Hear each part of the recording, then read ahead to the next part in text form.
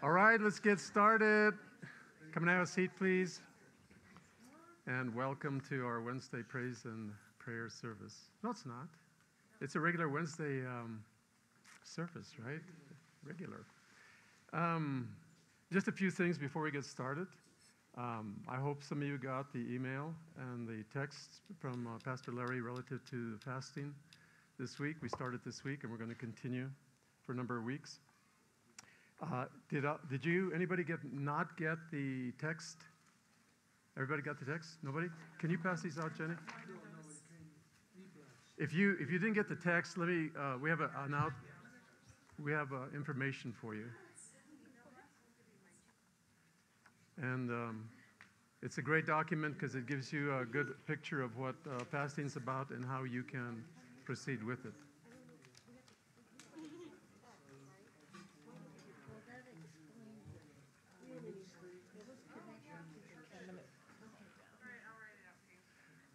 Also, don't forget that Sunday is Communion Sunday, Missionary Sunday, and there's also going to be, for some of you who are really politically correct as far as your Christianese, is pot blessing, not pot luck. Just so whatever.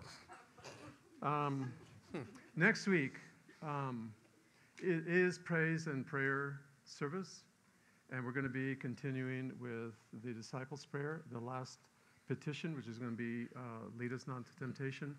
It's actually going to go over 2 different weeks, 2 different months.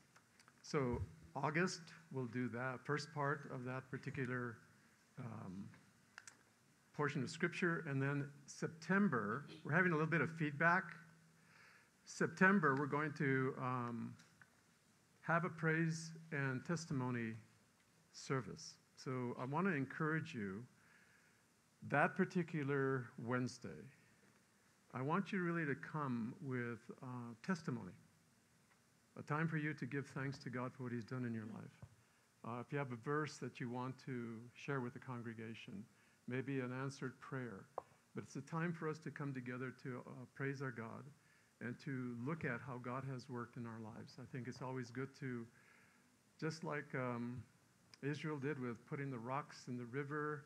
Remember that in Joshua for a reason, because God says, whenever you cross this, I want you to look at those rocks and remember all that God has done. And so please be thinking about that, because we'd really love a lot of participation.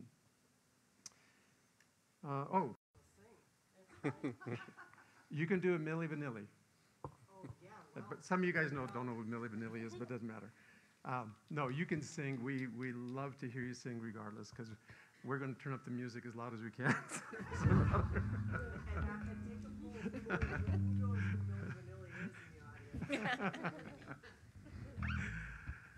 All the gray hairs know. Anyway, we're so thankful you guys are here, and we're going to do some worship, and then we're going to continue our study in Genesis chapter 2, and we will see what God has. So, Father, we thank you for blessing us. God, what an incredible blessing there was this afternoon with all that rain. So thankful, Father, for what you've done. We're grateful, Father, for your blessings. We're grateful, God, for your presence. We're grateful, Father, that you continue to work in our lives nonstop, 24/7. Your faithfulness, God, really overwhelms us. And we come tonight with thanksgiving. We want to bless your name. We want to remember the goodness of our God. We want to raise our voices in praise. And so, Father, receive these songs, God, with our hearts just being poured out to you. In Jesus' name, God, we pray. You know what? This first song, you got to stand up, I think. I really do. I think you need to. No, you must. You must. This is the blood-flowing song, House of the Lord. We are here in the house of the Lord, and we have come to praise our God. Let's sing.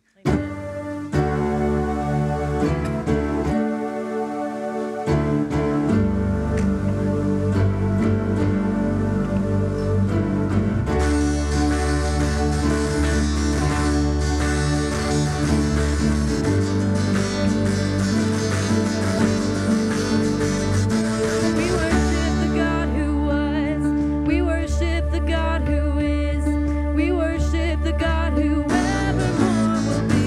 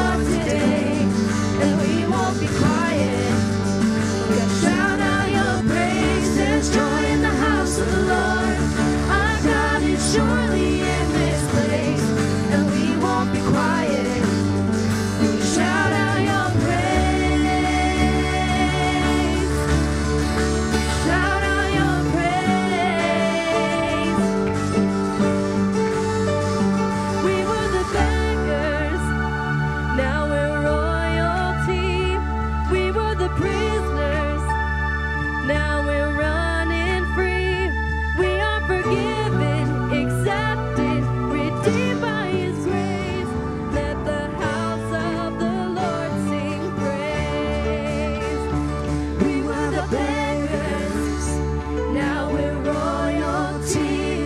We were the prisoners, now we're running free. We are forgiven, accepted, redeemed by His grace. Let the house of the Lord sing praise. There's joy in the house of the Lord. There's joy in the house of the Lord today. And we won't be quiet. We're gonna shout out your praise. There's joy in the house of the Lord. Our God is surely in this place. And we won't be quiet. We're gonna shout out your praise. There's joy in the house of the Lord. There's joy in the house of the Lord today. And we won't be quiet. We're gonna shout out your praise. There's joy in the house of the Lord. Our God is surely in this place. And we won't be quiet. We're gonna shout out your praise. We're gonna shout out your praise. We're gonna shout out your praise. There's joy in this house. There's joy in this house today. We're gonna shout out your praise. Thank you, Father God. Thank you that we always have a place in your arms, in your presence. We thank you for this facility that we can come together and unite as one body and declare our love for you. But God, we thank you so much more that you reside inside of us and that we can come to you at any time with anything that we feel we need, we want, we are concerned about. And you care for us and you love us and you meet us where we are, God. We thank you for that. There is none like our God.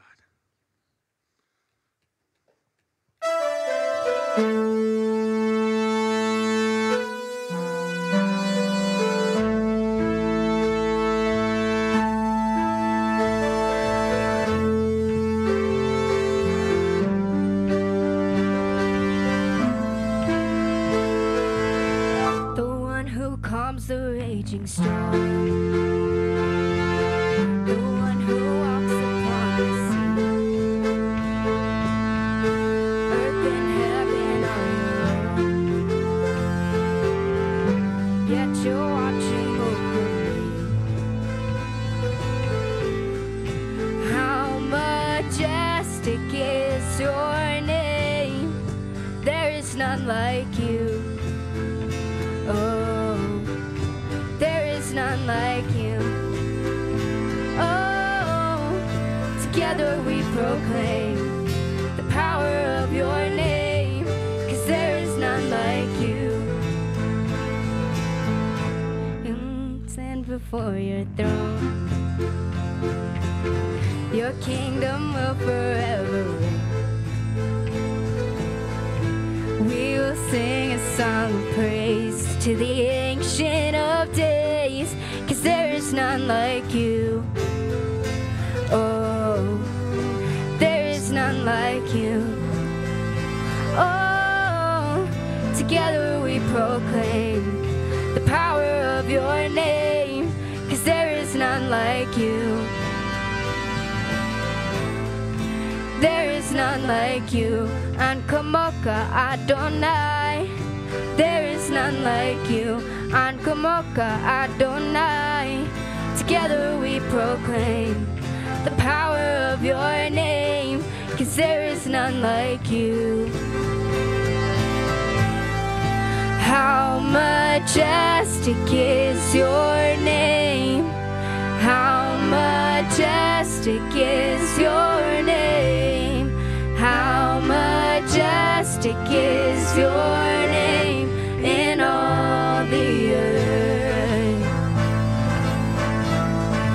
How majestic is your name.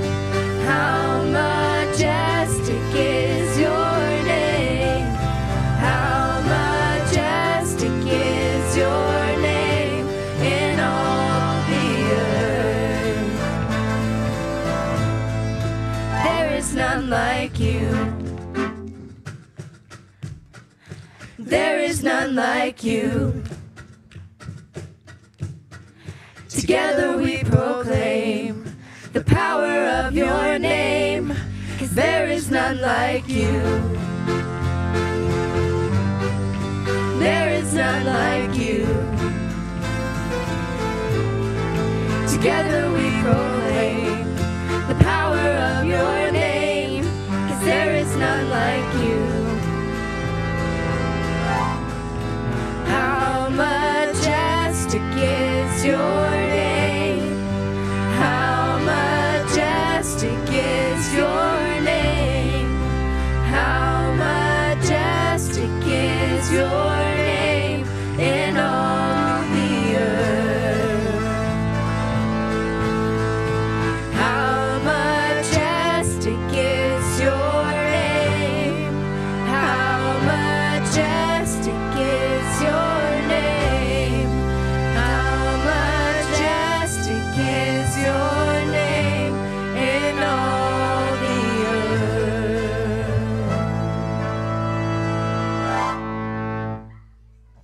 Yay. So this next song is one that all of you know. I know you know this one. It's a great song. It's been around for so long, but such a powerful song about lifting our voices and shouting to God our praises. Shout to the Lord. It's one of my favorites, and it just has a way of reaching into our hearts with praise and adoration.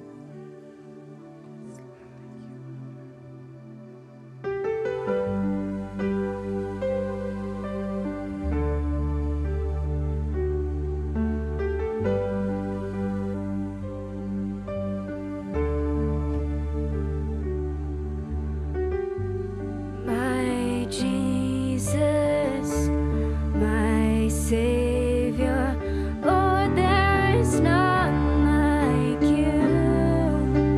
All of my days, I want to praise the wonders of your mighty love. My comfort, my shelter, tower of refuge and strength. Let every breath, all that I am, never cease to worship you. Shout to the Lord, all the earth, let us sing. Power and majesty, praise to the King. Mountains bow down and the seas will roar at the sound of your name. I sing for joy at the work of your hands. Forever I'll love you, forever I'll stand. Nothing compares to the promise I have in you.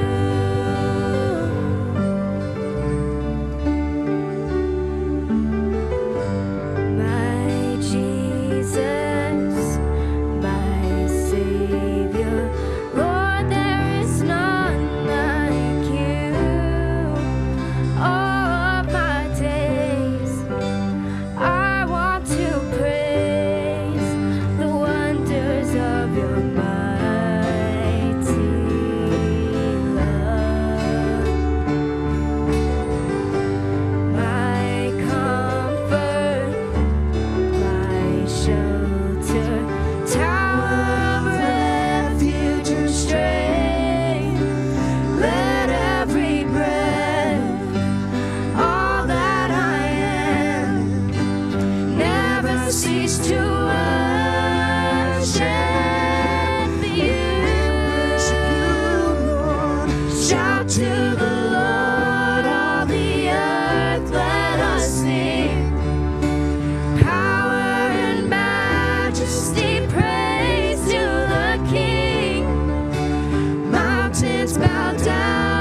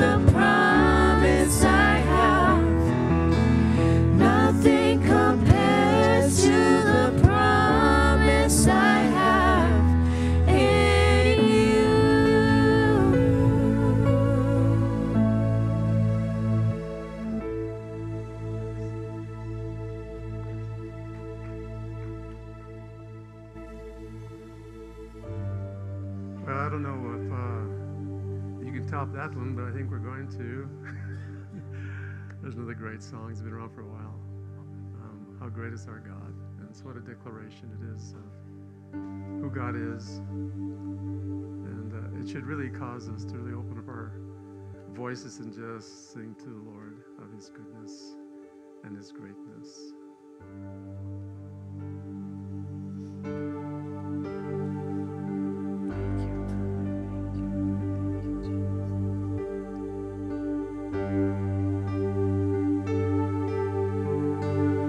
How great is God,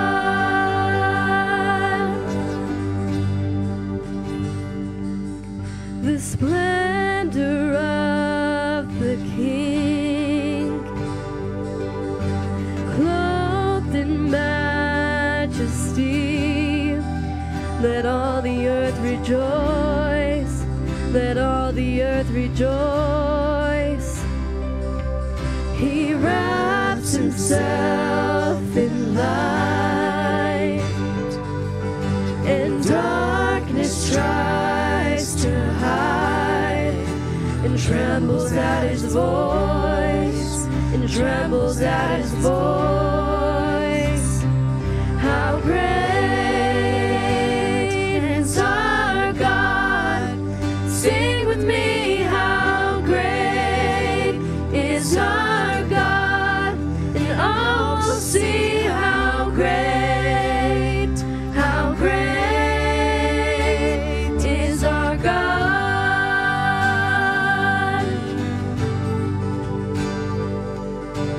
Age to age He stands,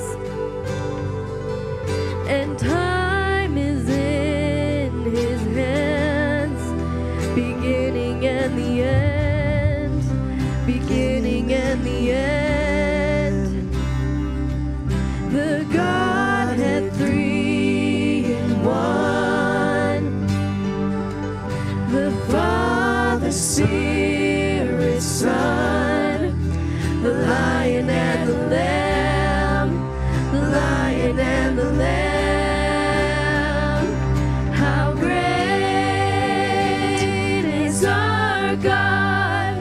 Sing with me, how great is our God, and all will see how great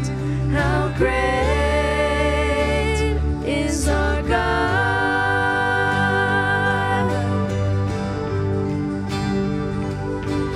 Name above all names, You are worthy of all praise, and my heart will sing how great is our God. If your heart is singing, sing with us. Name above all names, Thank you, Jesus. worthy of all praise. You are so worthy, And Lord. my heart will sing how great is our God.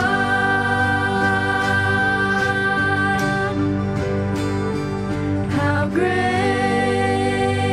is our God. Sing with me, how great is our God. And all will see how great is our God.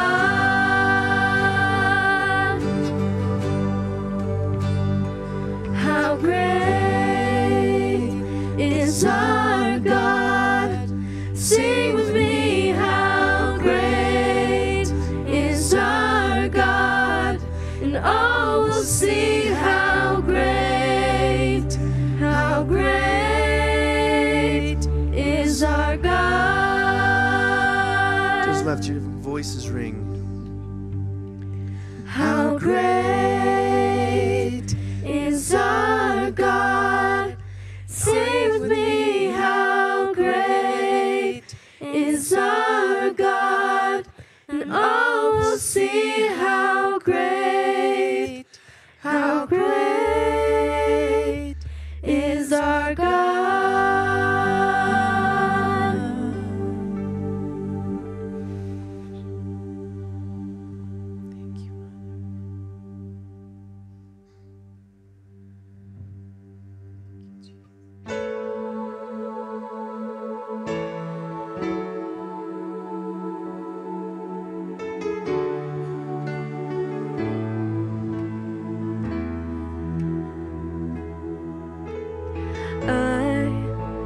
a wretch, I remember who I was. I was lost, I was blind, I was running out of time. Sin separated, the breach was far too wide. But from the far side of the chasm, you held me in your sight. So you made a way across the great divide, left behind heaven's throne to build it here inside. And there at the cross, you paid the debt I owed, broke my chains, freed my soul. For the first time I had hope. Thank you, Jesus, for the blood applied. Thank you, Jesus, it has washed me white. Thank you, Jesus, you have saved my life, brought me from the darkness into glorious light.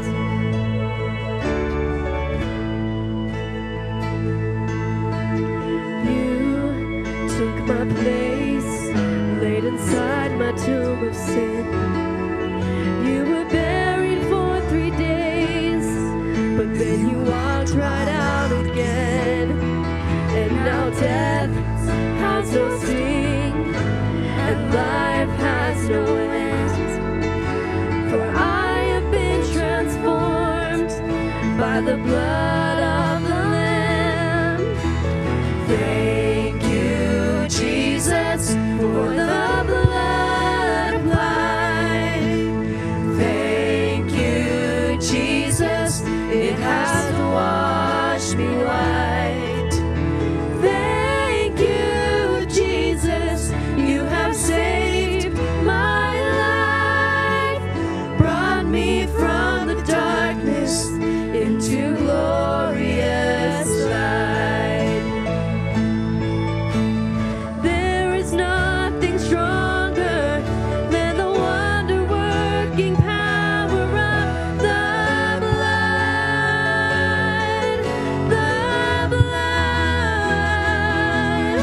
that calls us sons and daughters. We are ransomed by our Father through the blood,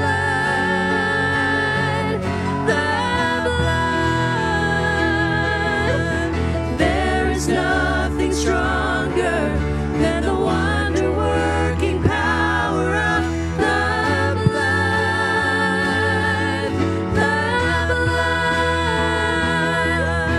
that calls us sons and daughters. We are ransomed by our Father through the blood,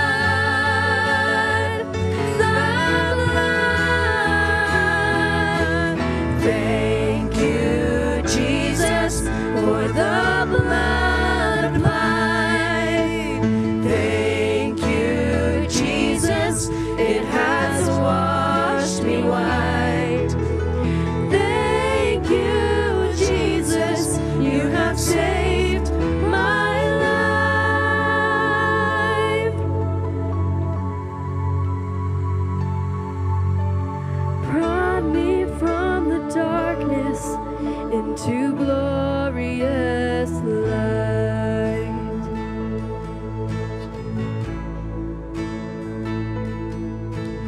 Glory to his name. Glory to his name. There to my heart was the blood applied. Glory to his name.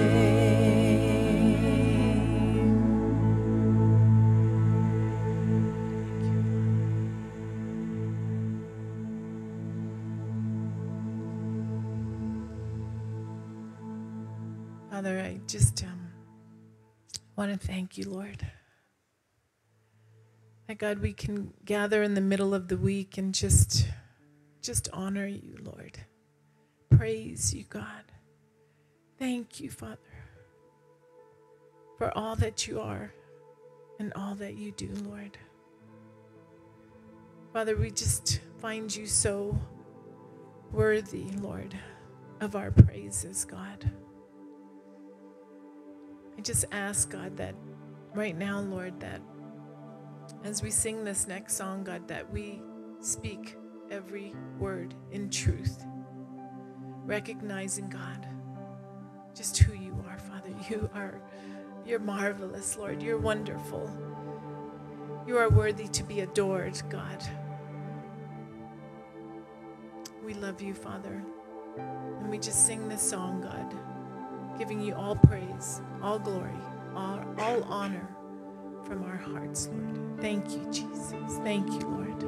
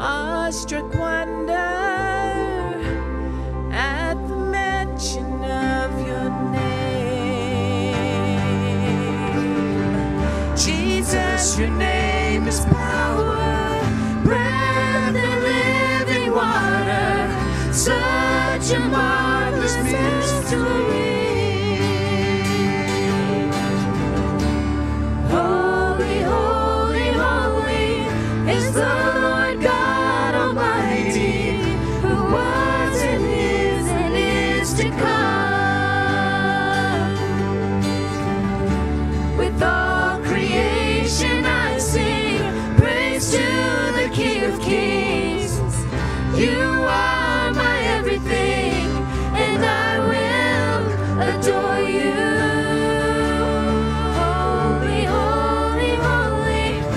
is the Lord God Almighty, who was and is to come. With all creation I sing praise to the King of Kings. You are my everything, and I will adore you.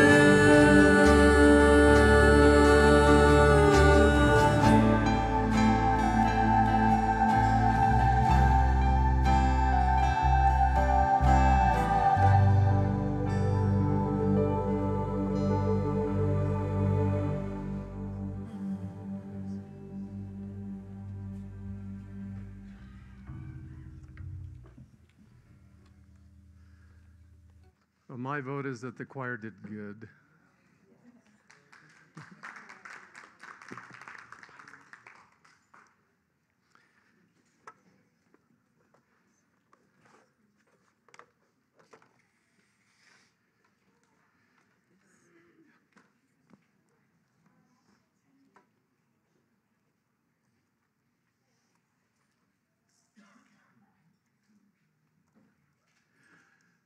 So I had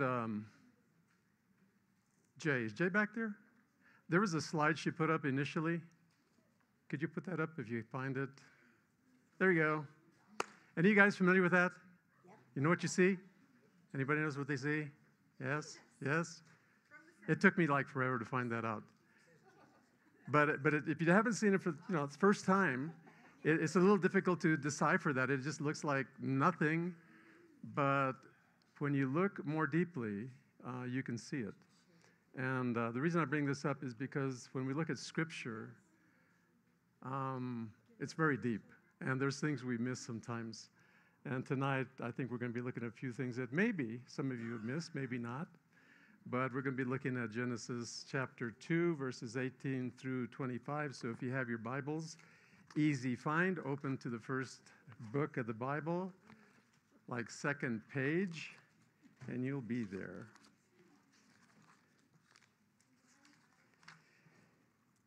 So this is Genesis chapter 2, verse 18 through 25.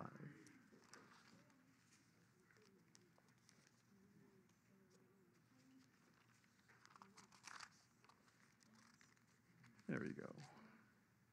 And the Lord God said, "It is not good that man should be alone. I'll make him a helper comparable to him." And out of the ground the Lord God formed every beast of the field and every bird of the air, and brought them to Adam to see what he would call them. And whatever Adam called each living creature, that was its name. So Adam gave names to all the cattle and the birds of the air and every beast of the field. But for Adam there was not found a helper comparable to him. And the Lord God caused a deep sleep to fall on Adam, and he slept, and there he took one of the ribs and closed it up with his flesh in its place.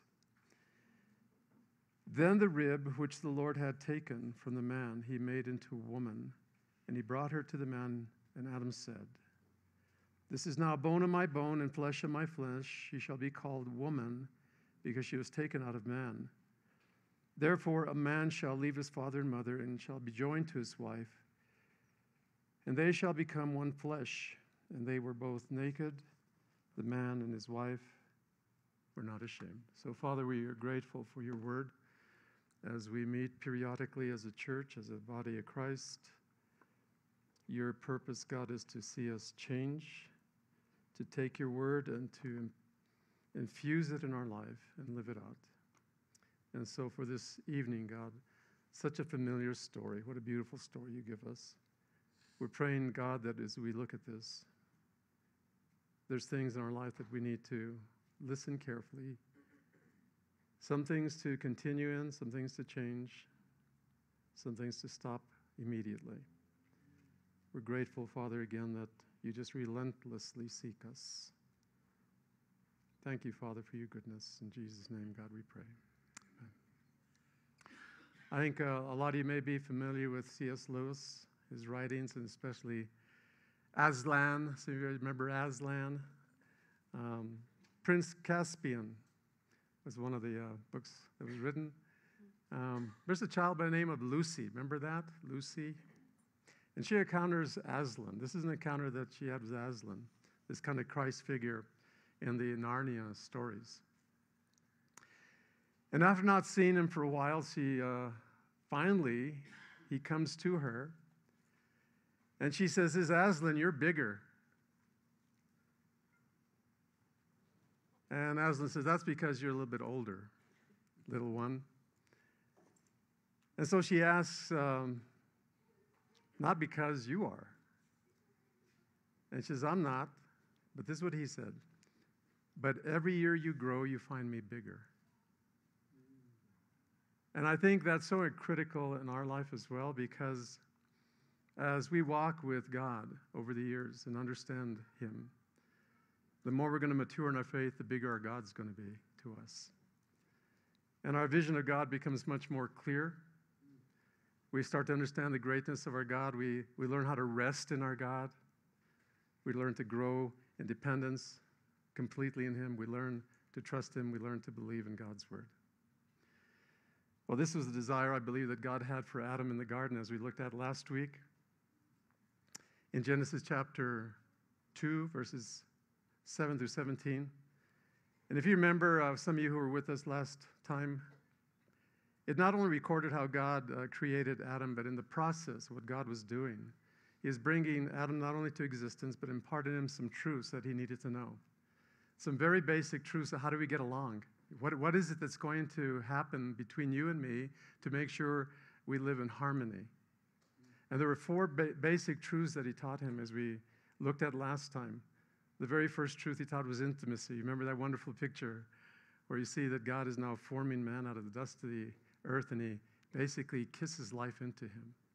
And I realize we don't want to put too much into the scripture that's not there. I realize that, but I want you to get back into the garden like we talked last time and just kind of get an idea of what's going on there and see this incredible picture of God creating man. First and foremost, what God wants in your life is intimacy. First and foremost. He forms you. He's the master craftsman. He forms you out of the dust of the earth. That's really a picture of all the details of your life. And then he breathes life into you, that incredible closeness that God has. Well, the second thing we looked at was not only intimacy, was the idea that God wants you to reverence your God. Very important. You remember we looked at verse 9 and 10, 8, 9, and 10, where God takes the man. It says he takes him and he places him in the garden. An incredible picture that God says, I have rulership over you and I can move you and place you wherever I want to place you. And then he causes, it says, the trees to come out of the ground. And you can imagine Adam, this brand new creation, watching God do these things.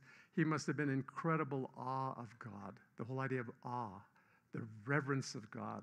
And it's that fine balance we need in our life that we talked about last week. You not only have intimacy with your God, that Father-Abba relationship, but it's also the God in heaven. Remember when Jesus taught in the disciples' prayer? Our Father, what? Who art in heaven, right? That fine balance.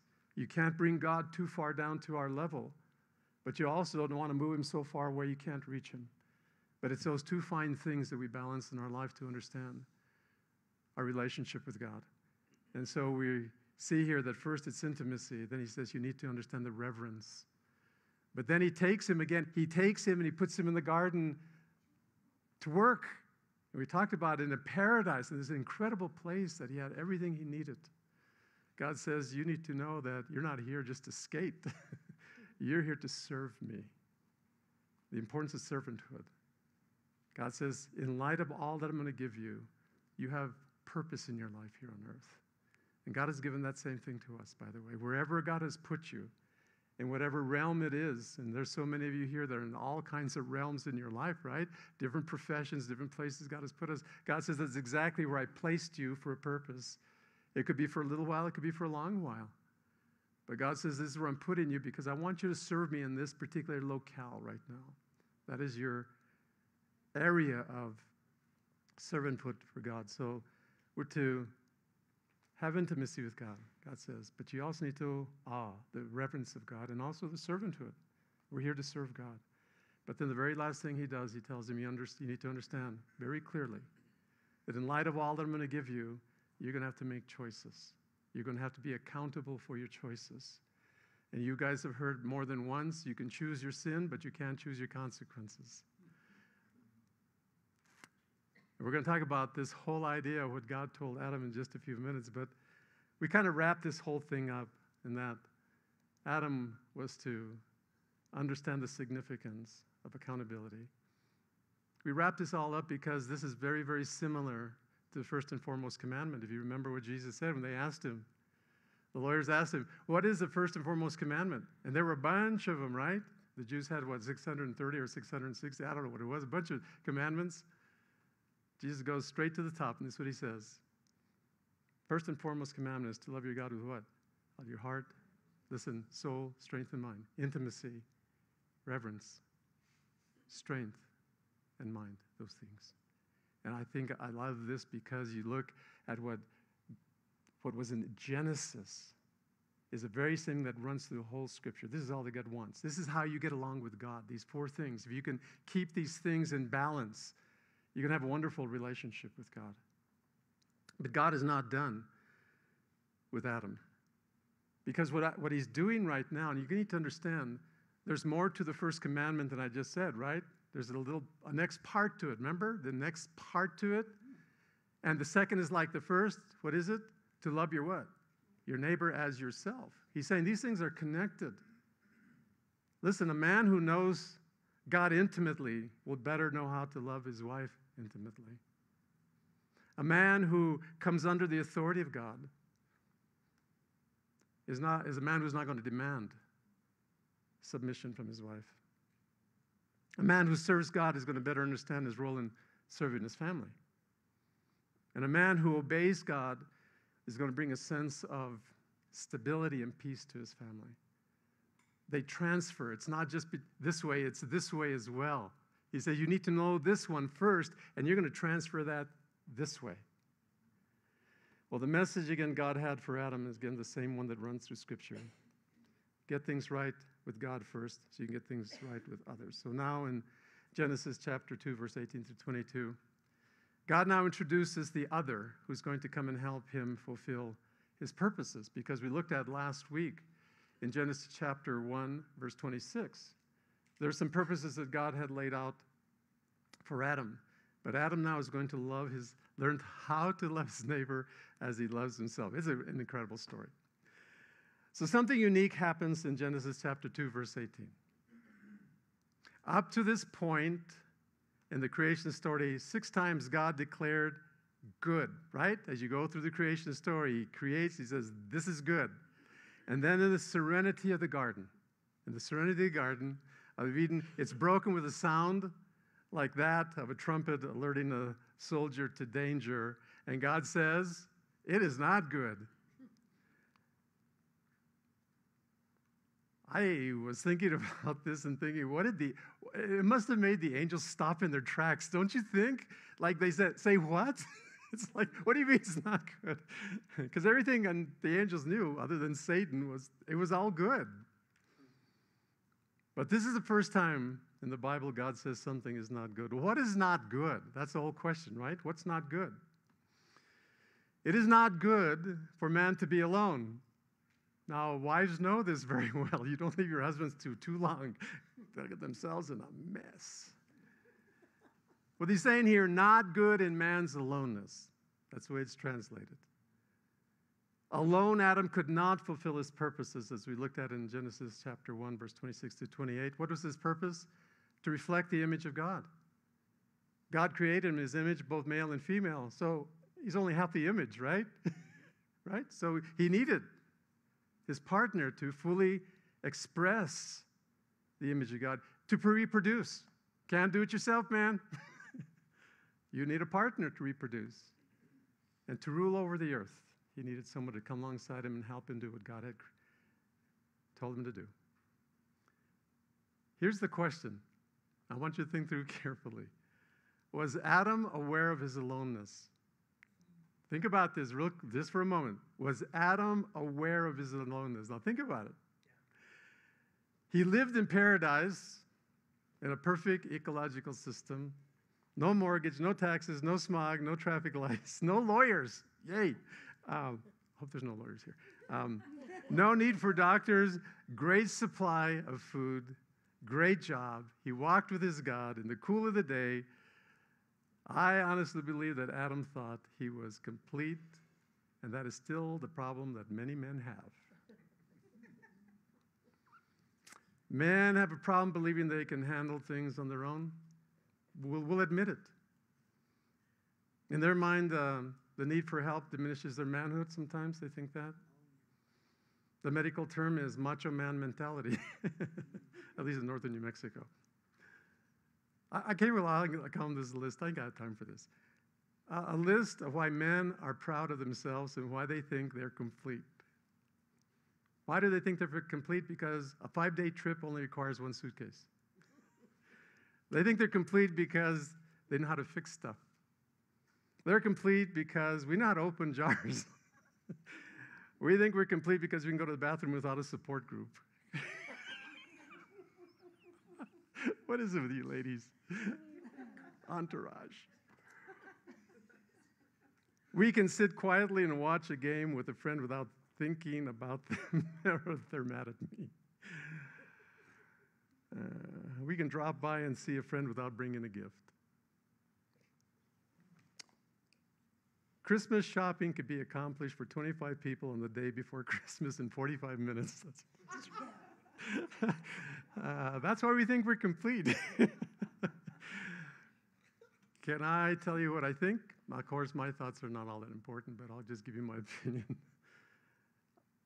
At this point, I don't think that Adam had any more idea of being alone than what he knew, what he understood it meant to die. When he ate of the tree of the knowledge of good and evil.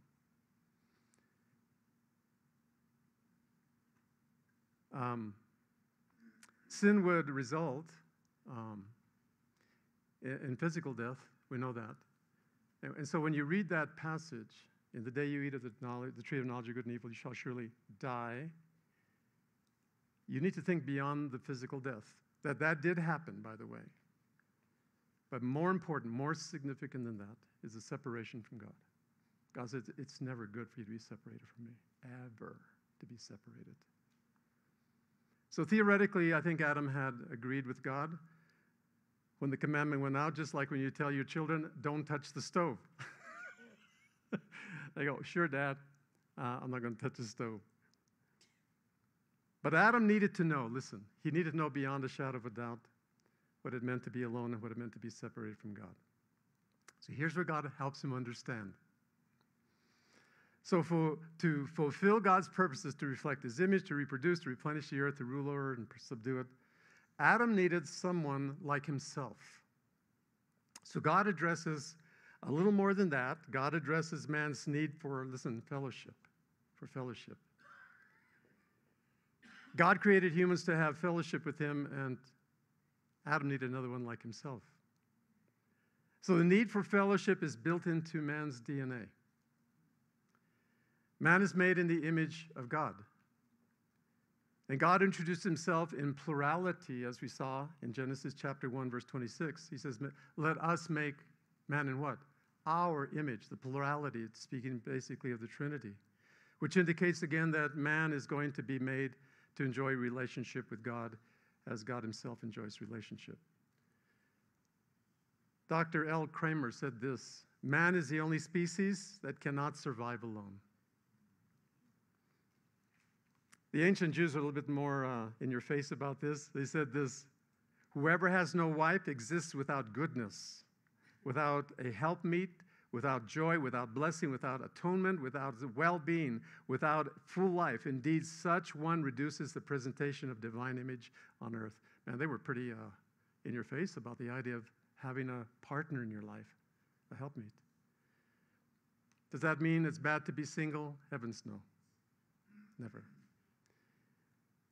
It's not what the religious leaders thought, but it's important we know what the Bible says. The Bible never condemns singleness or demeans those who are single. Marriage was designed as the foundational building block of society. But God works through and in those who are single. We know this because we've seen incredible work through the scripture of single people, right? Daniel was one of them. What an incredible work that he did. We see it with Paul. We see it with others. Well, the solution to man's aloneness, this is what God says, I want to make a helper suitable for him. And there are three things in this statement that we need our attention. First of all, I want you to see this. It's God who decided what Adam needed. See that? He says, I'll make him a helper. And don't dismiss the fact that God never asked Adam for his opinion. He didn't say, Adam, what do you want? God says, no, I know you inside and out. I put you together. I know what you need. Wouldn't that be different when looking for a spouse? Instead of going hunting for them, to just say, God, you know what I need. I'm going to wait on you and you bring me that person. I'll be alert to what you're doing, but I'm going to wait on you because you know what I need, because you put me together piece by piece. I think that if God had asked Adam what he thought, he'd probably say, a truck, a golf course, a TV with a remote, a big screen. But God made Adam and he knew what Adam needed. How many men have determined what they needed in a spouse before consulting God to find out? Not a good choice. Well, Adam's need was not a truck, it's not a golf course, it's not a TV. God determined Adam needed a help meet. And unfortunately, this word help meet or helper often is misunderstood as maid, condescending, demeaning view of women. It's unfortunate, isn't it? Our language sometimes doesn't translate in English to what it really meant in Hebrew. This is an attitude that developed early in males. Like this young boy named Alan, he is 10 years of age.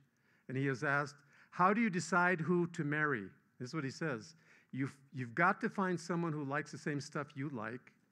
If you like sports, she should like it that you like sports, and she should keep the chips coming constantly. To appreciate what God did for Adam is really to understand what the meaning of the word is.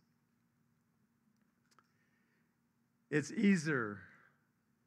I'm not even going to bother with the second one. Kandegdo. It's just an interesting word. It's two words.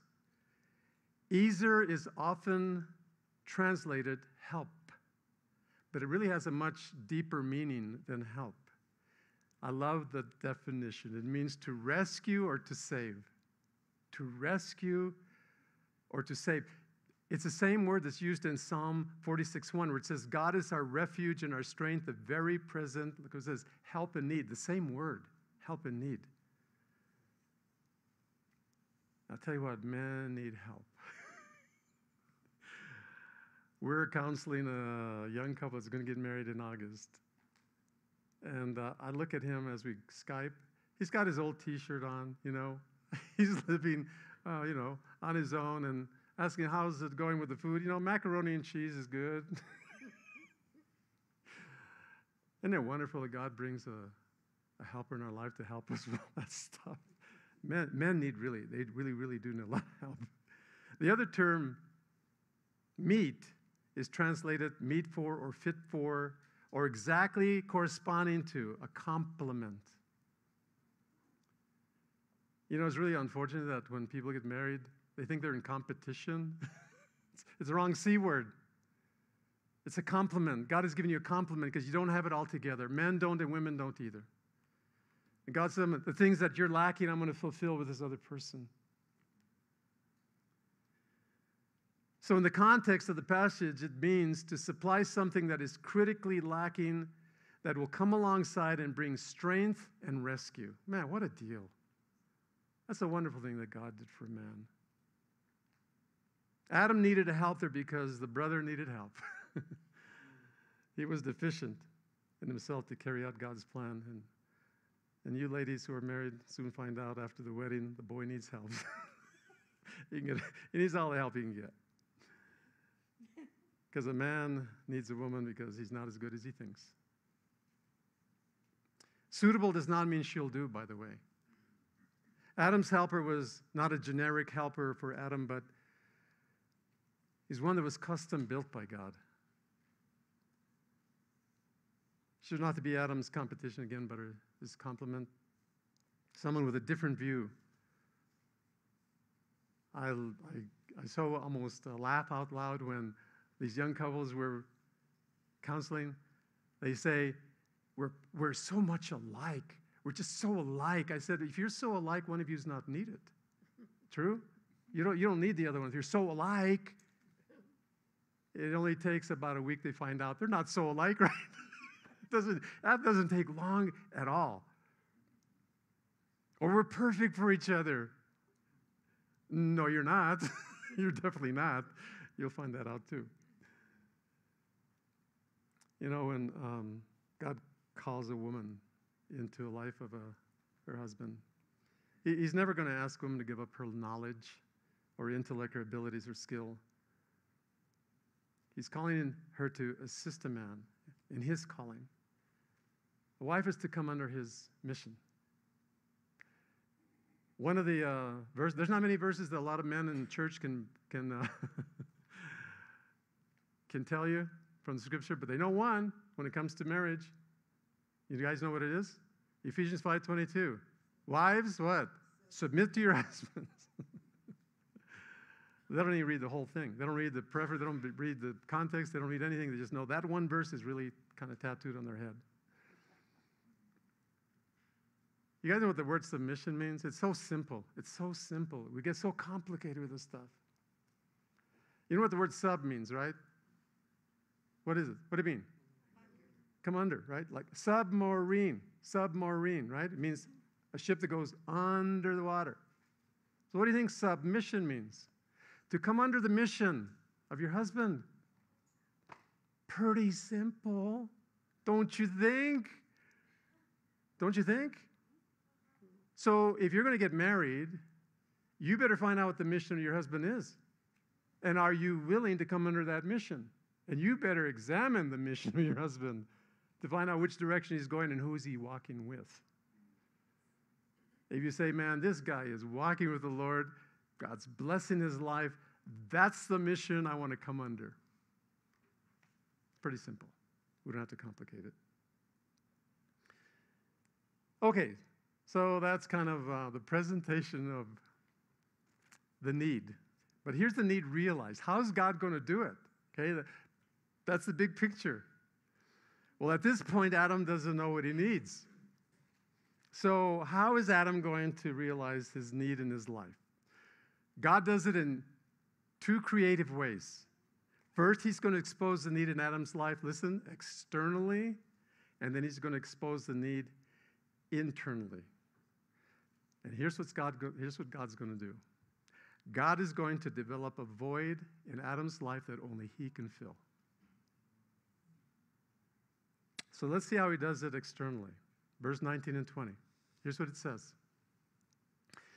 God brings the animals to Adam in order to name them.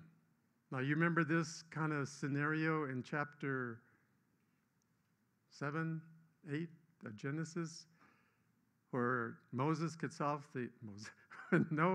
the ark? Remember that? And God brings the animals. Remember that? 2 by 2. Remember that? Okay. It's kind of a similar situation.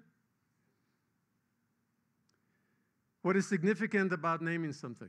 He's going to name the animal. What is significant about naming something? There's a significance to it. You know what it's called? Authority. Authority. So when we had our babies, as much as we had relationship with our neighbor as friends, there's no way our neighbor would come into our house and say, let me tell you what you're going to name your baby. I go, I don't think so. You need to go back to your house. Because babies belong to me. And I have the authority. God's given me the authority to name that baby because I have authority to do that. And not only does naming something express authority, it also expresses function. Function. That's like in Scripture when people name their children in Scripture, like Jacob, the wrestler. There's a reason he was named the way he was named, right? It described who he was. Adam begins naming the animals. And I can imagine that God brings all the animals up. I don't know if it was alphabetical with Mr. Aardvark, but listen, Mr. and Mrs. Aardvark. Mr. and Mrs. Aardvark. Mr. and Mrs. Bear. Mr. and Mrs. Cat, Mr. and Mrs. Dog. You get the picture? 2 by 2, male and female, male. All these. Parading before him, naming all the animals, naming them for their function. He named a horse because a horse is a horse, of course, because his name's Mr. Ed. Now, you youngins don't know anything about that, and that's okay. This was an incredible scholarly task, by the way. Adam was incredibly intelligent, probably more than anyone who's ever lived, because he was not tainted by sin. So here is Mr. Adam. Who knows how long it took? But he's watching this, and the boy is finally getting it. They have a partner, and what? I don't. Something's missing. You know what God told him? He said, look, I want you to look into what I've created for you. And I'm going to have you come and I'm going to name you all this. I'm going to have you name all this stuff. And then I want you to find out, does it fill the void in your life? Does it fill you? Does it satisfy you? Is it going to complete you? You know what that sounds like to me? A testimony. True? When people come up and they say, let me give you my testimony, you know what they're doing? They're naming their animals. I tried this, and I tried that, and I tried that, but it didn't fit until I came to Christ. That fit. God has just placed a void in Adam's life that only God can fill. What an incredible picture of what God is doing in his life and in our life as well, until we come to the only one who can complete us, the person of Christ. So Adam begins to feel alone, and you know a man is ready to marry, ladies, when he feels alone without you. When he says, I can't be what I'm supposed to be unless you are there to be there for me and with me. I need you in my life. Or you can borrow the phrase from Jerry Maguire, you complete me.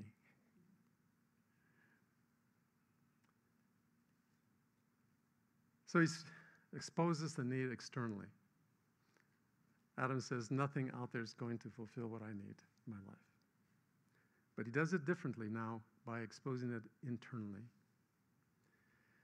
God causes an ache in Adam's side. As Adam looks at his environment, he realizes the things of this world are not going to satisfy him in his aloneness. So now God helps Adam understand the pain of, listen to this, separation. God told him it's not good to be separated, right? Remember that? Now God's going to teach him the pain of separation by removing something from his side. So Lord God caused a deep sleep to fall upon the man. When you read that, it's a passage that many parents would like to see God do that with their teenagers until when their hormones awaken, and wake them up, God, when they're about 26. So God places man under an anesthesia. Now, I'd imagine that most of you have gone through surgery. A lot of you have.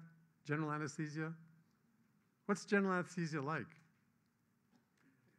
Count backwards from 100. You get to 99, out. And I don't know how you guys felt about anesthesia, but there was nothing. It was like time was in suspension until you woke up. And I had no idea how long I was under. They get your body functions as far down as they can to death-like. Death-like. You know, they get you way down there so they can do what they need to do.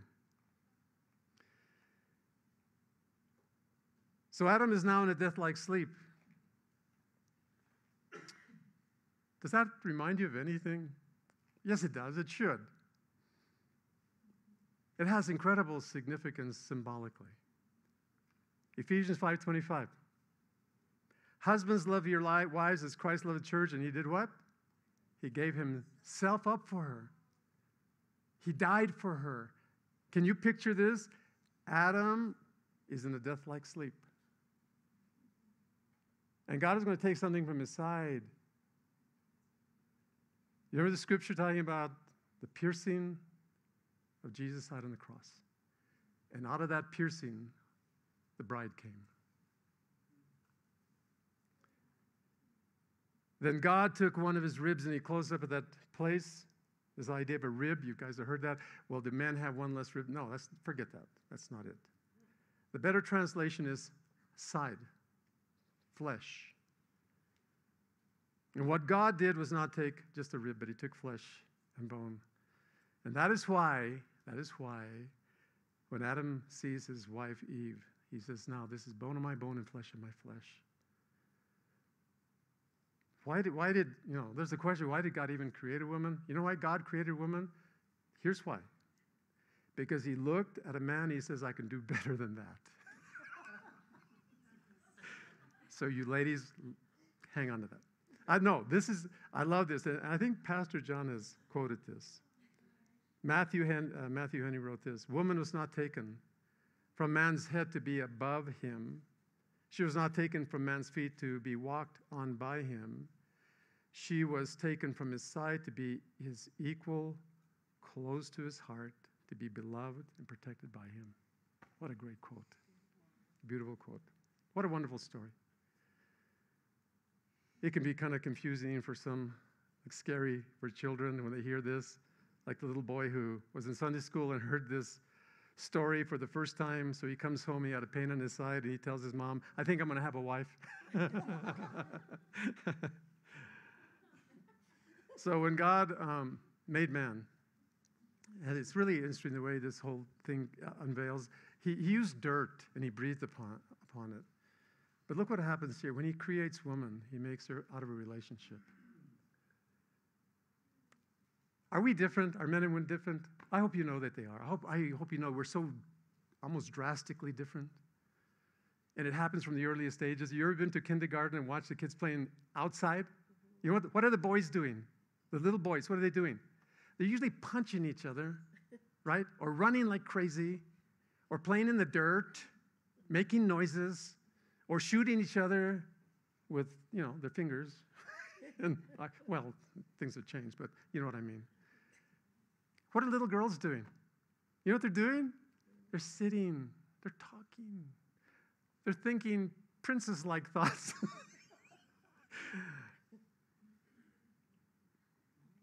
All this stuff is so significant when we do premarital counseling because all of this has to do with communication. It is so significant. Man, if you don't know how you're put together, your communication is going to be really bad. Because men, if they don't understand, they can't learn to speak woman, there's a real problem. And by the way, the hardest language to learn is woman. It's a tough one. It's tough. What's the greatest word when you get married? You know what the greatest word is when you get married? Adjust. That's the greatest word. So let's look at how the need was met. Look at verses 22 through 25. And we're going to see Adam's need met. And what we're going to see in this passage is really the first wedding. I love this passage, just a beautiful passage. The first wedding ceremony, and don't miss the sequence. Don't miss the sequence. Before God brings a woman to the man, God prepared the man in his relationship with him. Don't miss the sequence. I can't emphasize enough for you who have young people. If you have a daughter, make sure you find out who this man is. Make sure you know who he is. Find out his walk with the Lord. Find out who his friends are. Find out his commitment. It is so, so significant. But before God brings a woman to man, he prepares a man for his wife by developing this relationship. So here's the ceremony, verses 22b. I love this. And the Lord, look what it says. The Lord brought her to the man. See, God created this woman in great detail, little curve here, little curve there, to make sure Adam would notice her. And he did. But listen carefully. Eve doesn't know anything about men. All she knows is she trusts God of what he's going to do. That's it. She didn't do research. She didn't go to the library and find out, what is a man? But she did know God. And she trusted God.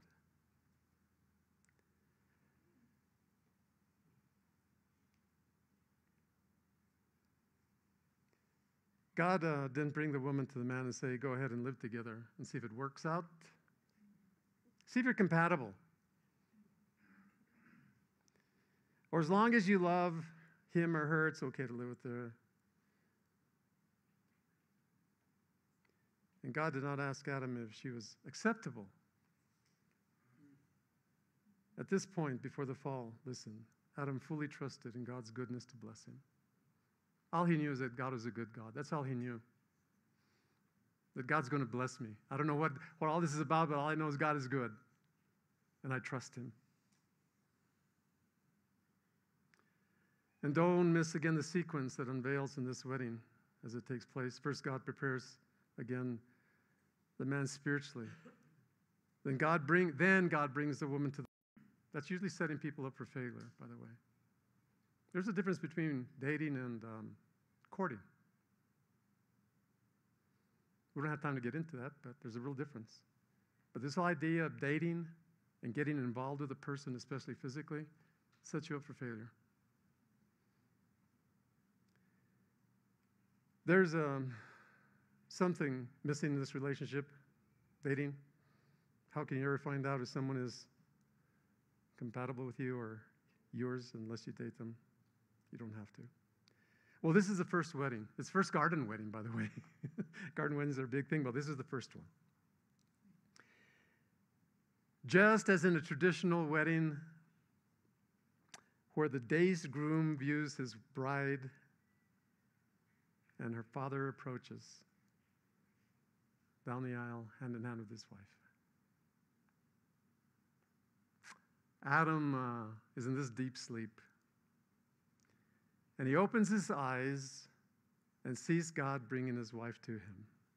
You know what's taking place here, which is so significant in marriages as well today? What you're seeing here is a transfer in authority. God is saying, she belongs to me. I'm going to transfer that authority to you, and you better bring her back in better condition than you found her. God holds men accountable for their wives. We can't be accountable for absolutely everything, but there's a lot of stuff God's going to hold us accountable for. God is giving Adam the woman, but with a stipulation. With authority comes accountability. And when a woman marries, a father transfers his authority and protection over to the husband. That's when we also speak to young people before they get married. Love your in-laws, but there is a boundary around your marriage. There's a place that no one should enter, not even your mom and dad. There's no discussion with God why he brought who he brought into their lives. Adam received his wife based on belief that God is a good God and would never bring bad things into his life. Challenges, yes, but not bad things. And when Adam sees his wife for the first time, you can imagine this guy has got an empty space in his heart right now. He's got a void here. But he wakes up and he sees her. And what he says is, whoa, man. Well, he didn't say that. But he said this. He said, this is bone of my bone and flesh of my flesh. Doesn't that just do something for you ladies? Sweet nothings. You know what? We look at that and we don't understand it. That's the problem. That's poetry. That's incredible poetry. Some people said it was the first song that was ever sang, other than the angels singing. A translation is this: you are perfect for me. You do complete me. Someone said, man is incomplete until he's married and then he's finished. You'll get it later. So now, I want you to look at this. Adam now is literally beside himself. Think about it. His side, well, we don't have time to go into that. Don't you think it'd be great to be able to see the look on Adam's face? Don't you think it'd be one? You know what?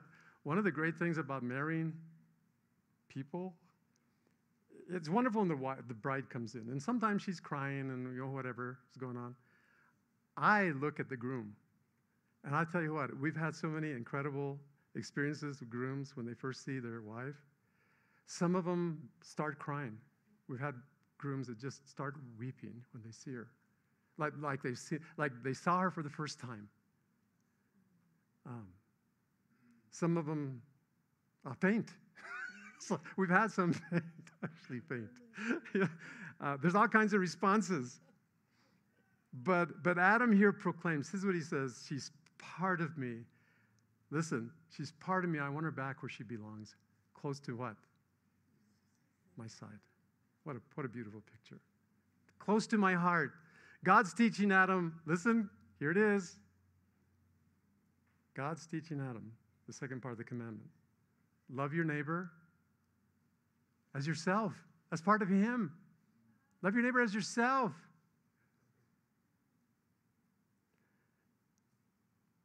Ephesians says this, so men ought to love their wives as their own bodies. For Adam to get his rib back, he had to take hold of Eve, make her part of his life. And retrieving the rib he lost means he got another half which he didn't previously have. Adam gets his rib and part of her rib too. So marriage brings you a bonus. You are but some of what you are more.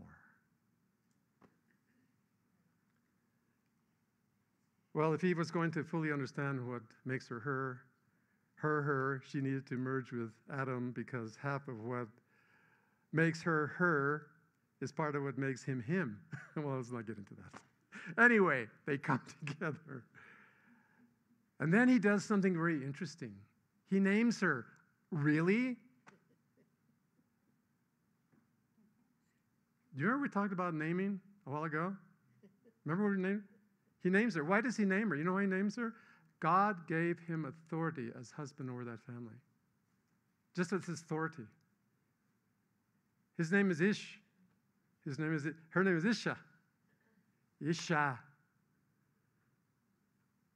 That word can be translated, male and female, however you want to. But part of it is soft. It means soft. Isha. She was soft. He's not naming her like a pet, believe me.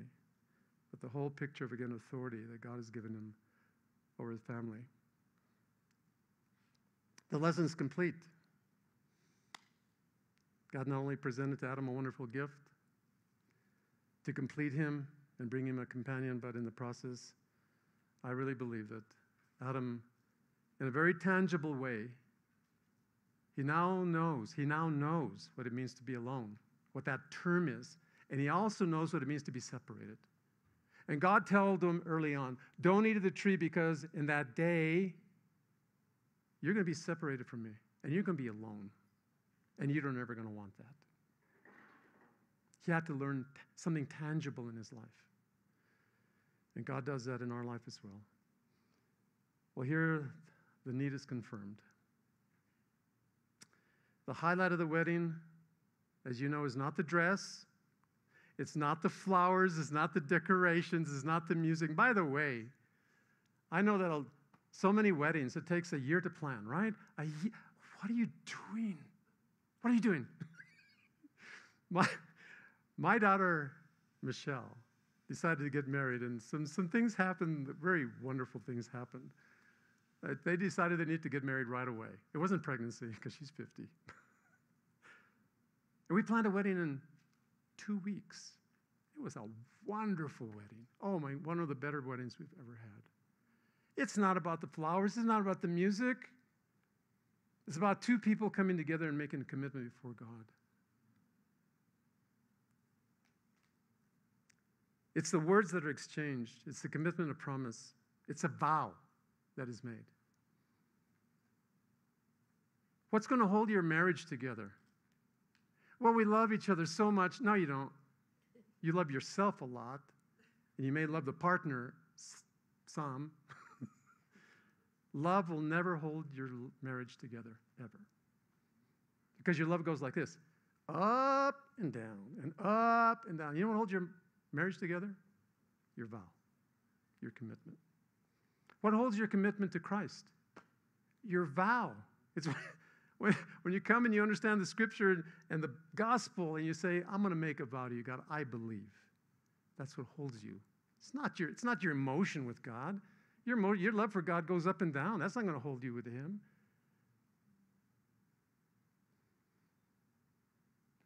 And you have heard these vows before. Oh, my goodness. They say something like this. You've heard these before. I promise to honor, cherish, protect. You've forsaken all others, holding only you from this day forward for better or worse, for rich or poor, for sickness and health, from this day until death do we part. Aren't they just beautiful words?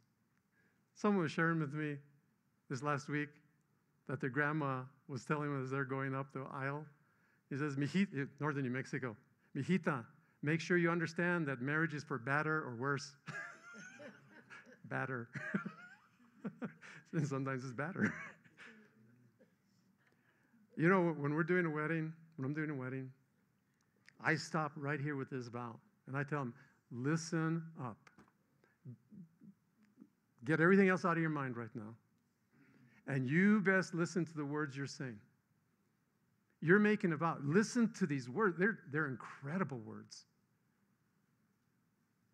You're making this not only before God, you're making it before these people here. And by the way, when you go to a wedding, your responsibility is to hold that couple accountable, by the way.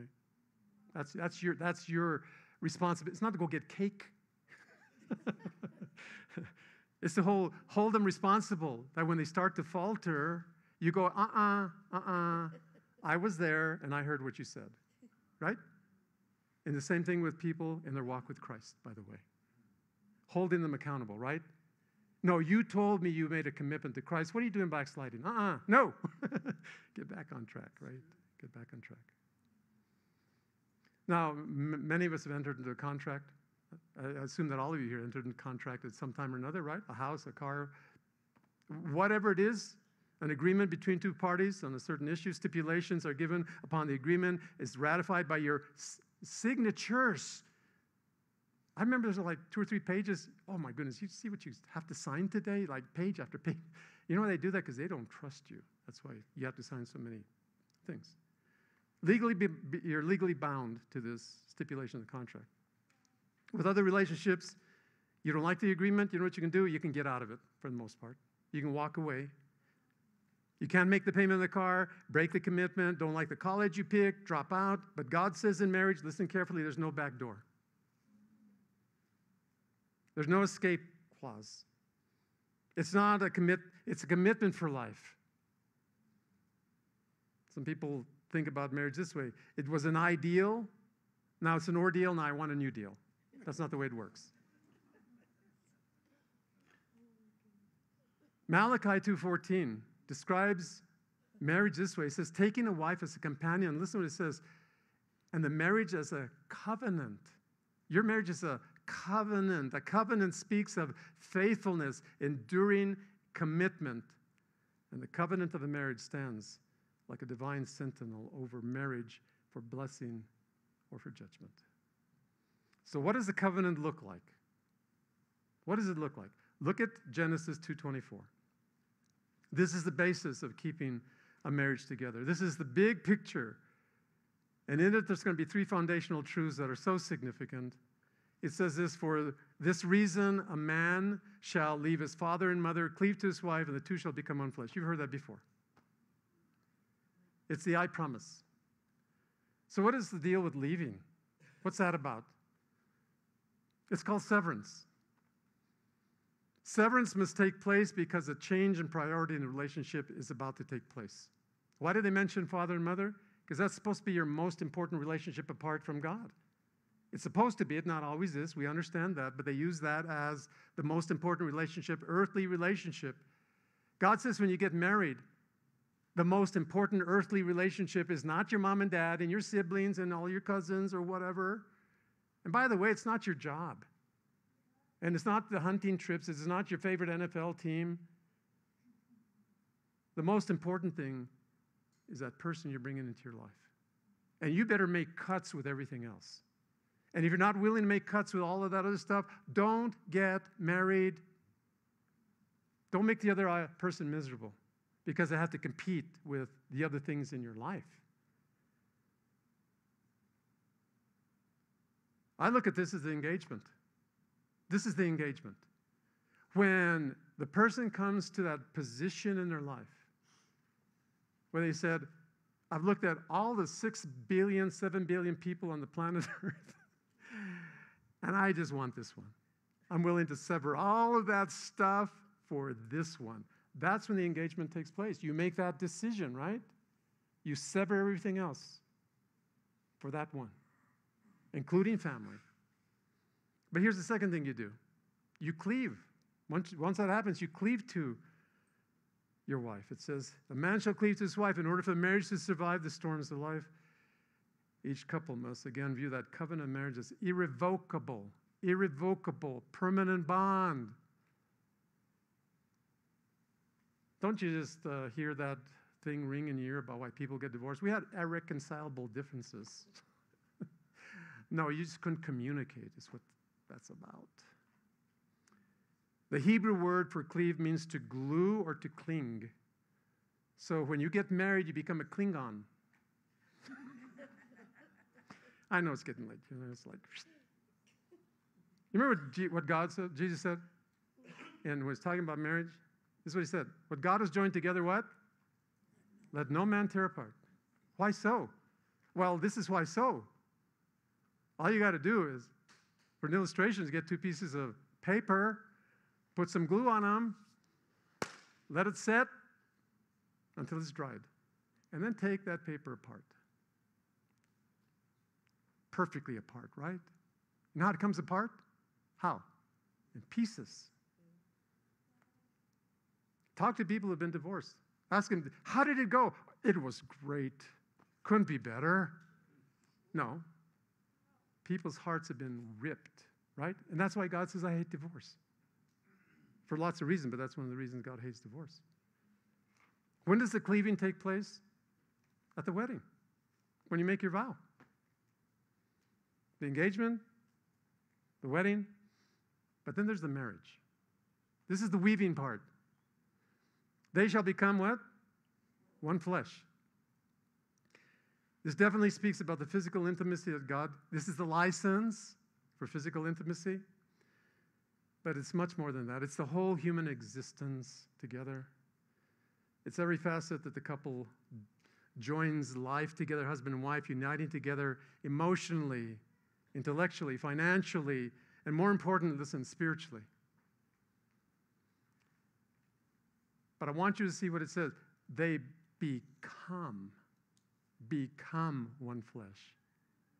A process. Do you know that Jenna and I have been married like 47 years or something like that, I think? Thank you. I got it right. 47 years. You know what? We're still becoming one flesh. Still becoming, still discovering, still growing together in our relationship. You become, you not are, you become one flesh. This pattern for marriage, 2 people committing lives together, for us is the first time. I want you to look at this carefully because this is awesome. The first time in Scripture, the pattern on how we develop a relationship with Christ.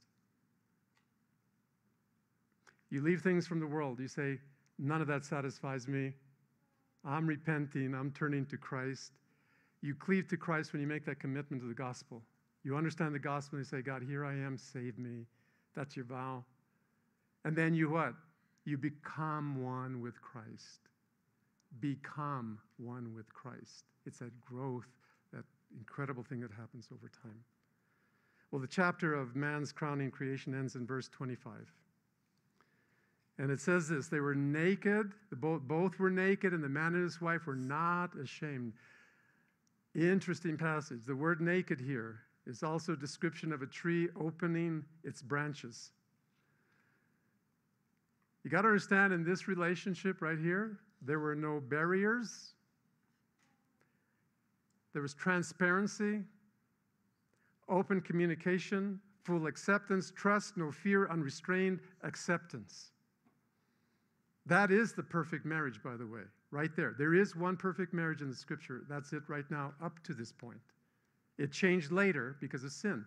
But up to this point, this was the perfect marriage. They were not naked as we would consider nakedness, but they were clothed with something else. Why do I tell you that? Chapter 3 says we were naked. We're naked. Remember that? Let me turn this off. God is finding them out. Their sin is being found out. And he says, what's up? We're naked. God says, who said you were naked? So if they think they were naked, evidently they were clothed with something. So what do you think they were clothed with? Absolutely, the glory of God. The glory of God. The covering they lost when they sinned could very well be the glory of God, the robe of righteousness. Philippians 3:21 says, our bodies may be fashioned like unto the glorious body of Christ. It was really the absence of sin that would have allowed them really to experience this incredible ecstasy. Can I tell you that one day, that'll return? Because Paul says this, being confident this very thing, he that began a good work will perform it until the day of Christ Jesus. God's going to bring it around one day. Isaiah 61:10. Romans 8:30 says, he who he justified, look what he says, them he also glorified. So the key for a successful marriage is not a husband and wife having a fulfilling physical relationship or meeting each other's emotional needs. Here it is. The key of a successful marriage is spiritual. Spiritual. Two people committed to their God and committed to a life of, listen, holiness. To a life of holiness. The creation ends with marriage. God bringing two people to live in paradise. We know because of man's sin that was disrupted. But listen, we also know what God intended to do. What God intended to do, he's going to accomplish. And he does as one day his new creation. Listen, he ends the first creation story with marriage. You know how he ends the second, the new creation? With the marriage of the Lamb. Isn't that awesome? What God begins, he finishes. Nothing's going to thwart the plan of God. Nothing. God says, here's where I started, and I'm going to finish it just like that. Better yet. Because we'll never have to make those choices of the tree of the knowledge of good and evil. It'll be a done deal. Aren't you glad for that? I'm so thankful for that. So what's the moral of the story? What God intended for man from the beginning, he'll restore. But for now, you do your best and commit the rest to God, right? Yeah. That's it. Acabamos. We're done.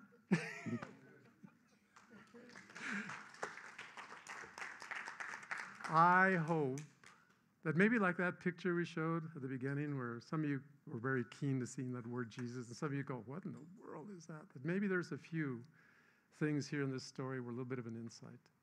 But there's purpose. I want you to see how Genesis just is revealed in the New Testament. It's all linked together, right? It's just revealed. You just see it. Man, this story just absolutely floors me. It does.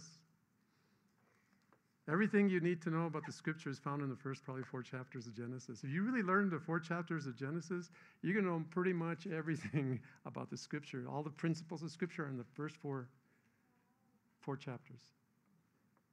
Anyway, may God bless you and keep you and absolutely bless you. And we look forward to Sunday as we celebrate the Lord's Supper. And I kind of encourage you on this whole idea of fasting.